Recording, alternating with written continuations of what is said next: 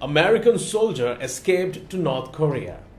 Travis King, a U.S. service member, crossed the border from South Korea to North Korea willfully and without authorization, and is believed to be in North Korean custody.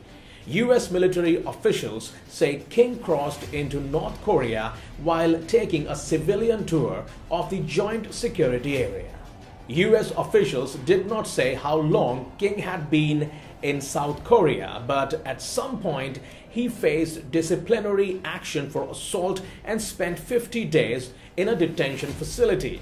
It is not known whether King spent that time in South Korean custody or in U.S. military custody. But according to U.S. officials, at some point after his release, he was escorted to an airport for a flight back to the United States. At the airport, King's escorts could not get past a security checkpoint with him, and at some point after that, he left the airport and later made his way to the tour of the joint security area.